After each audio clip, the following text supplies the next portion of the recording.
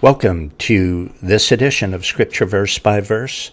My name is Michael Moret.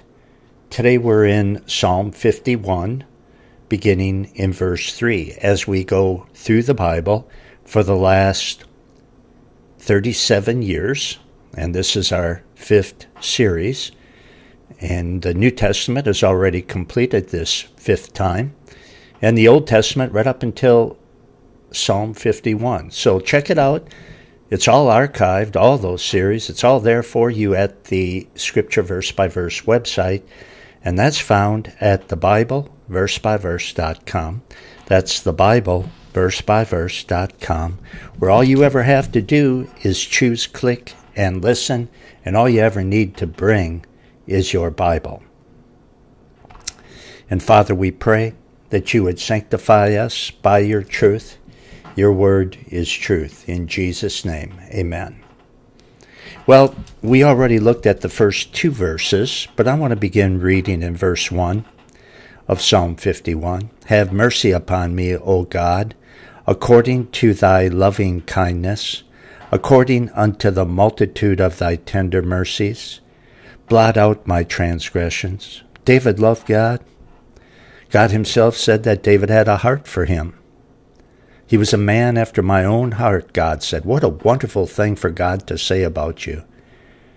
And yet David was a sinner. And David also knew that the only way he would be forgiven by God would be in the multitude of God's tender mercies and by his loving kindness, because he didn't deserve it. So if that was true for David, it's true for me, I'll guarantee you, and it's true for you. So he continues in verse 2, wash me thoroughly from mine iniquity and cleanse me from my sin. He needed to be washed. He needed to be cleansed. Because if a physical wound is not cleaned out, it will be infected and it could kill you. And it's the same with the spiritual wound that sin causes. If it's not cleansed, if it's not cleaned out, if it's not scrubbed, it will get infected, spiritually speaking, and it will affect you and your walk with the Lord, make it non-existent. It'll kill it. It'll kill your walk with the Lord is what it will do. So we need to confess our sins the moment that we commit them and get cleansed through the blood of Jesus Christ. 3, for I acknowledge my transgressions, and my sin is ever before me. David didn't call his sin a dysfunction. He didn't call his sin a behavior disorder or a problem situation. He didn't make up any excuses. He didn't talk about the reasons, so-called, like the modern evangelicals do. Focus on the reasons, somebody says, and while you're doing that, you're making that no-count, unworthy sinner feel pretty good about himself or herself, because you're just giving them a built-in excuse, even though you don't call it an excuse. You call it a reason. It's the same thing, and God never tells us to tell him the reason that we sin. We are to confess our sin humbly and sincerely, because God will not forgive one single excuse or one single reason, but he will forgive any sin that is repented of, humbly confessed, and admitted to. Part of God's discipline is to make his children aware of their sin and to make them feel terrible when they sin. God turns up the feelings of guilt so that his children will confess and repent. So that his children will confess and repent and restore their fellowship with him. But that's not going to happen when you got mild-mannered, panty-waist preachers who won't even call sin sin, but dumb it down, water it down to make the sinner feel comfortable. You think that's going to accomplish what God wants it to accomplish? It will not. It'll keep that Christian in their sin and keep them from fellowshipping with God. Because saying God, I committed this sin, and here's why. Shut up. Stop right there.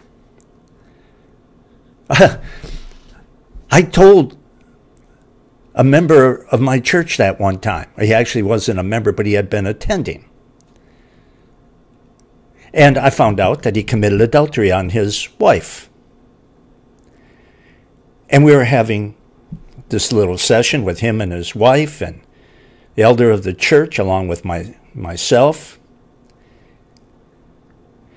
And the guy who committed the sin of adultery looked at me. He said, Pastor, he said, I never knew that the reason I commit adultery all the time is because I have a behavior disorder. I said, stop right there. Stop it. I said, you do not have a behavior disorder. You have committed a filthy, vile sin, and you need to repent of it and confess it to God and confess it to your wife and never do it again. That's what sinners need to hear. That's what God wants them to hear, so that they do repent. Otherwise, they go on in their state of unconfessed sin, no fellowship with God. It'll eventually cost them their faith if they don't wake up and change their ways.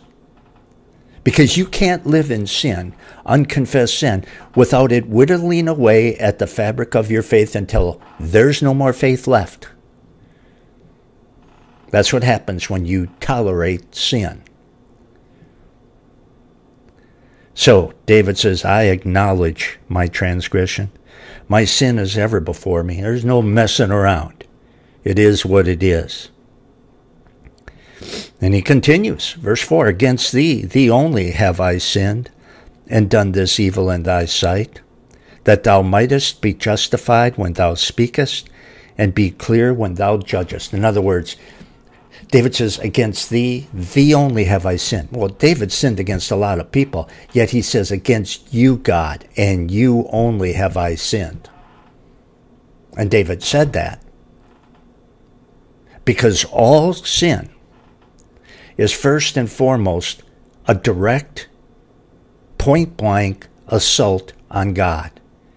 Even if you sin against somebody else,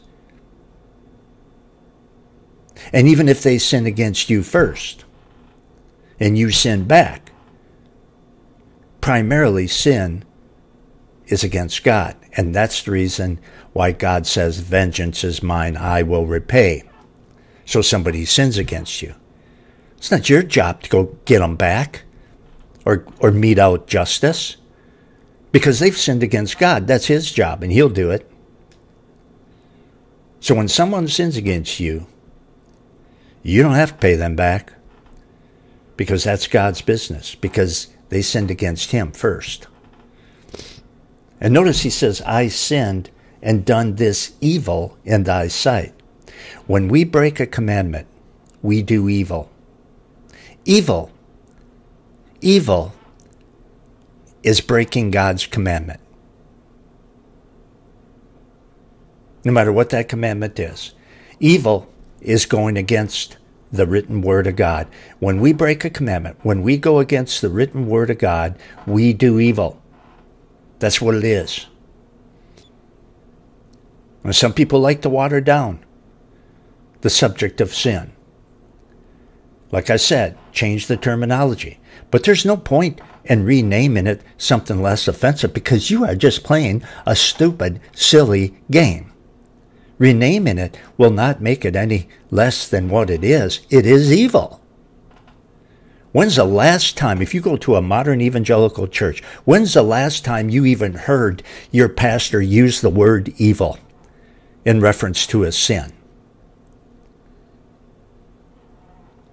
I'm not a betting man, but if I was, I'd lay down money and I'd come out ahead. More often than not. When's the last time you heard your modern evangelical pastor call sin, sin, and refer to it as evil? And talk about repentance. When's the last time you heard that, if ever? As they're jumping around on stage having a rock concert with his torn jeans and his untucked shirt. Man, he's cool. Can't even tell he's a Christian. Ho-ho! Like the one Christian musician said, our music is so good you can't even tell it's Christian. There you have it, in a nutshell. What's wrong with modern evangelicalism? There you have it, right there. We are so cool, you can't even tell we're Christians.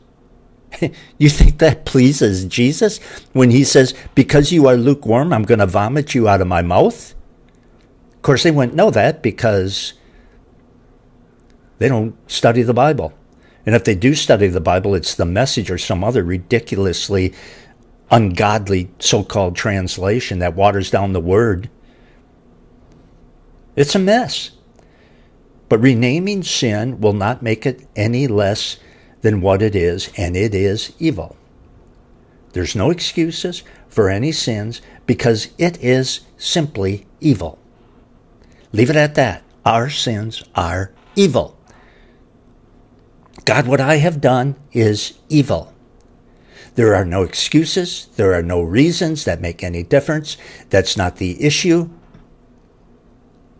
It's evil. That's the only issue. What I have done is evil. And I confess this evil that I did of my own free will. That's another thing. Compulsive behavior. Oh, I have this compulsive behavior where I commit the sin of adultery, or I commit the sin of fornication, or I commit the sin of drunkenness, or I commit whatever it might be. It's a compulsive behavior. You know what that means? That's an excuse that means some outside force is forcing me to do something against my will. Liars. Liars.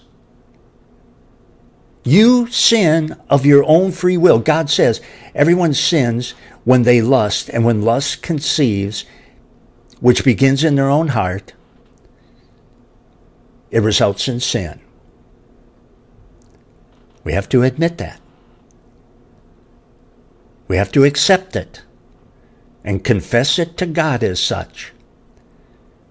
Like I said, God's grace does not forgive any excuses, but it does forgive all sins when they are confessed and forsaken, genuinely, without an excuse. 5, behold, I was shaped in iniquity, and in sin did my mother conceive me. David says, I've been a sinner since the day that I was born. That's true of everybody. Everybody comes into this world a sinner. So we come into the world with a sin nature, and then we immediately start going in the wrong direction. We go in the direction of evil. We certainly are all a chip off the old block, but unfortunately, that old block is a vile, depraved block of sin called Adam and Eve. We sin because we have inherited our sin nature from Adam and Eve, like Father, like Son.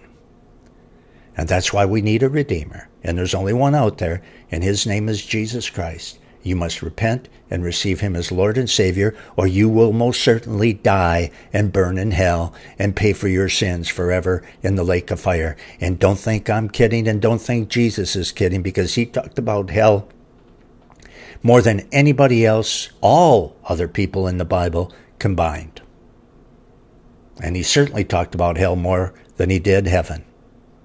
Better take it seriously. Hell is too hot, and eternity is too long to toy with this. Okay, we're going to stop right there. Study all of God's Word with me at thebibleversebyverse.com. Go there, choose, click, and listen. Study from 4 complete series, going on 5, verse by verse through the whole Bible. And I mean every single verse, never watered down, not one single time in 37 years. If you'd like to be a part of this ministry that has been faithfully teaching the whole counsel of God, and if you don't believe me, go back and listen to it. You will see it. You can be a part of this ministry by praying for me and God's Word. And also when you take a break from studying with me at thebibleversebyverse.com, go to the front page, click the donate button, and prayerfully give as the Lord may lead. That also makes you a part of this ministry. So long.